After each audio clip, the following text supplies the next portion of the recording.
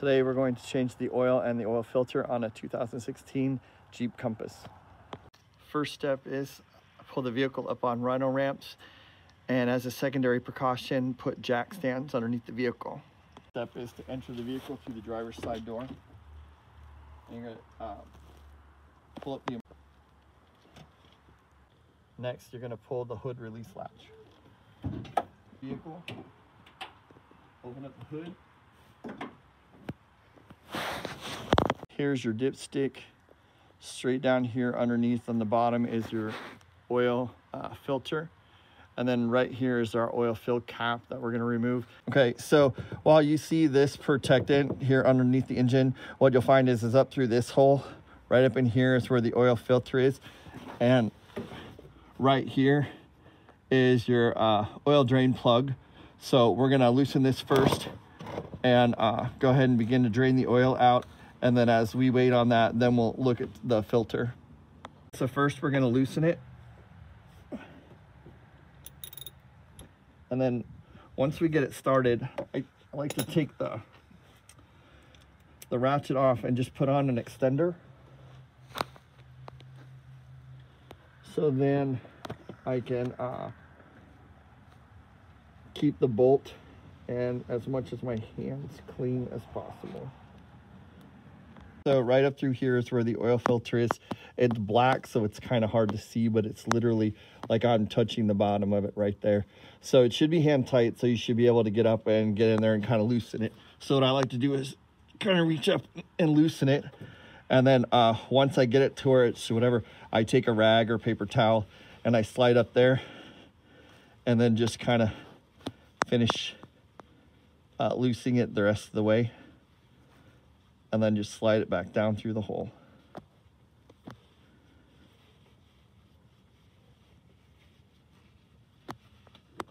It's always a good idea to have your drip pan close by, like kind of underneath, so just in case you have any spillage, any extra spillage, you might catch that too.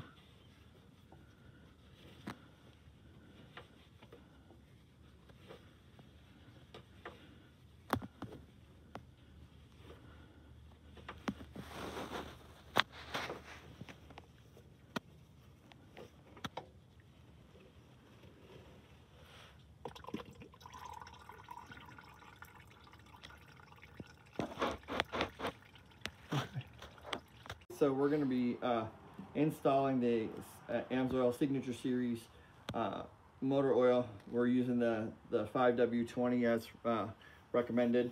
We're also going to be replacing the oil filter with an AMSOIL EA 15K 50 AMSOIL filter. That's also recommended for this vehicle. So there are a couple things that we're going to do to prep first. The first is I'm going to take the joint oil drain plug, and I'm going to wipe it off to make sure that we get a nice clean seal when we reinstall it.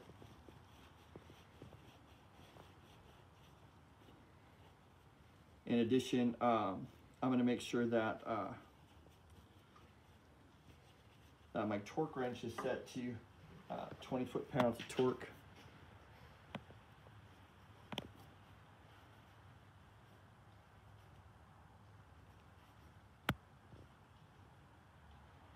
I'm going to go ahead and lock that into position.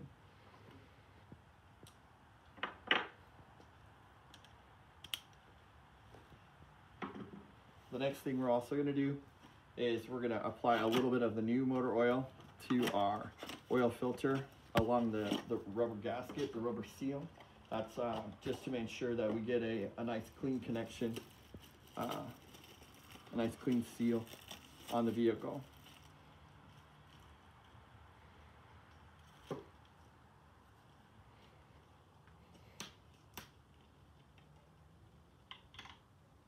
You want to make sure that you use new motor oil as opposed to the old, because using old motor oil is like rubbing dirt on the seal. Now that we've completed that, we'll go ahead and install both in the vehicle. Okay, so as you can see where the oil filter needs to sit against the engine, you can see that it needs to be wiped down, so that's the first thing you want to do. We wiped it off, we were able to connect and make a clean seal. And so then you just want to set it up there. And again, just kind of slowly guide it. You want to make sure that it's a nice, easy, like you're not forcing it.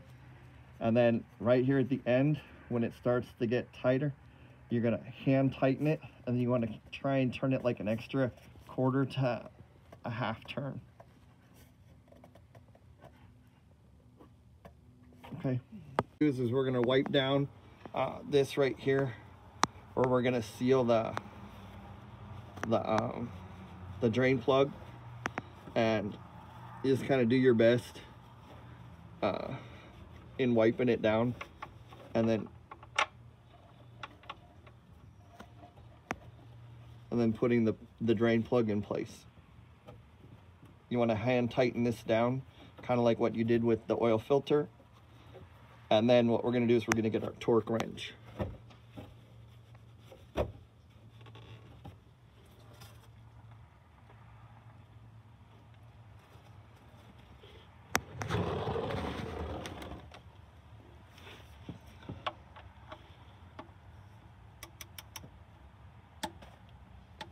And you go until you hear that click.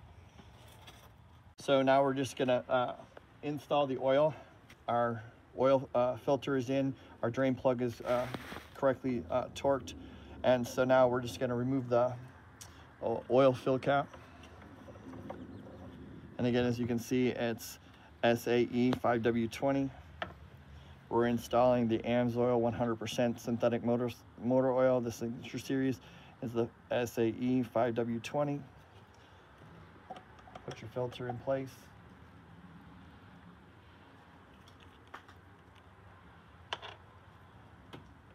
And it takes 4.5 quarts, so we're gonna fill 4 quarts first, and then we're actually going to run the vehicle and make sure that there are no leaks, and then we'll then install the last half quart.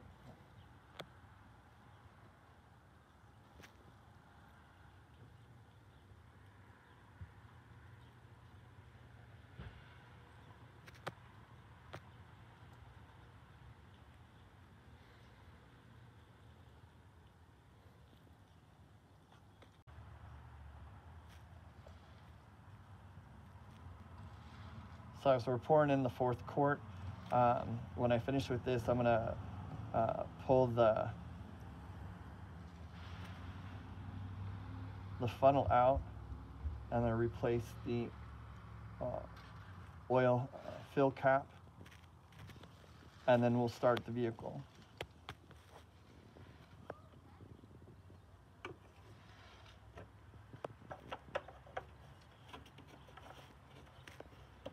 With the goal of checking for leaks. Okay, so the first thing we're looking for, no leaks. No leaks.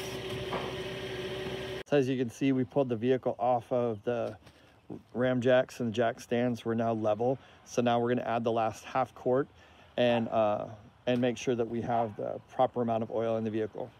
So I'm gonna fill this to about, I'm gonna start to about 7. That's what I'm gonna pour in now. And then I'll check my dipstick to see where we are. And then I'll continue to go down until I'm either at where I need to be or I'm at a half quart.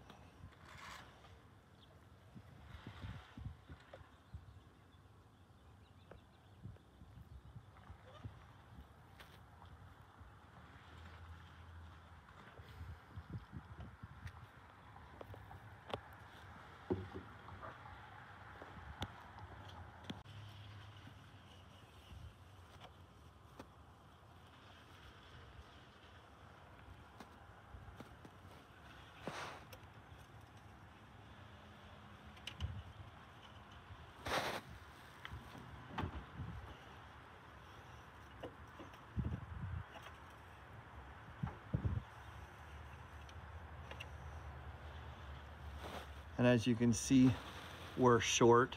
Like we should be up here in between these marks here. And so you can see that we're still pretty short. So I'm gonna go ahead and continue to fill.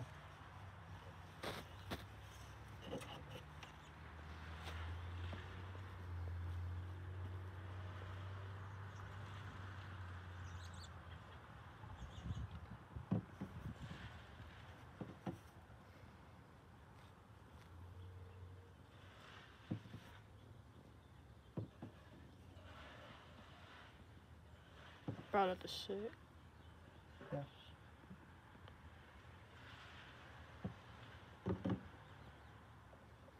And now we'll check again.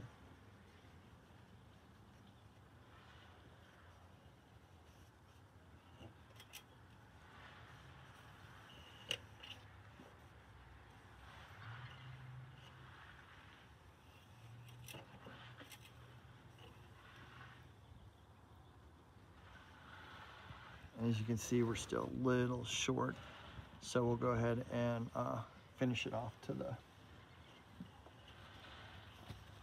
half quart.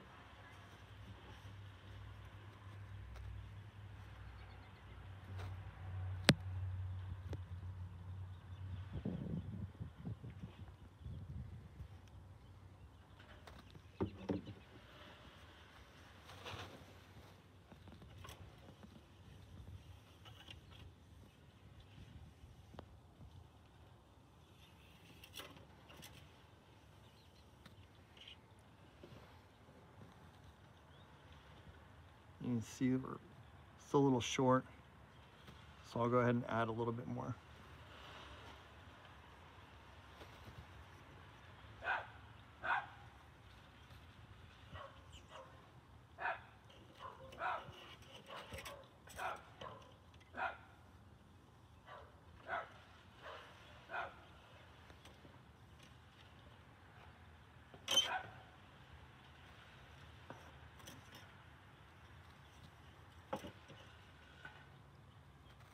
Actually, I'm gonna put this on, and I'm gonna run it real quick.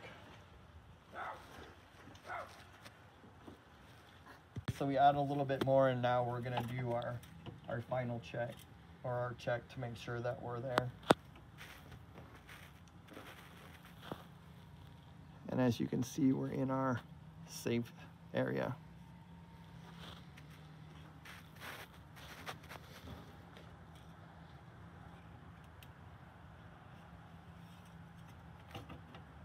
So we remove our funnel,